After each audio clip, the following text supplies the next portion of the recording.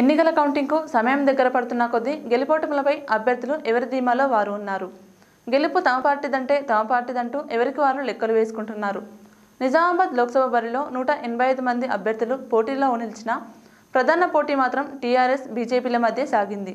Nizamabad parliament ఎన్నికలు April 11న జరగగా మరికొన్ని గంటల్లో కౌంటింగ్ జరగనుంది. దేశంలోని ఈ స్థానం నుండి అత్యధికంగా 185 మంది అభ్యర్థులు లోక్సభ బరిలో నిలవగా ప్రధాన పోటీ మాత్రం బీజేపీ అభ్యర్థి ధర్మపురి అరవింద్, టీఆర్ఎస్ అభ్యర్థి కల్వకుంట్ల కవిత మధ్య తీవ్ర పోటీ నెలకొంది. ఎన్నికల తంతు గత నెల రోజుల క్రితమే ముగియడంతో మరికొన్ని గంటల్లో వెలువడనున్న ఫలితాలపై అందరి దృష్టి నెలకొంది.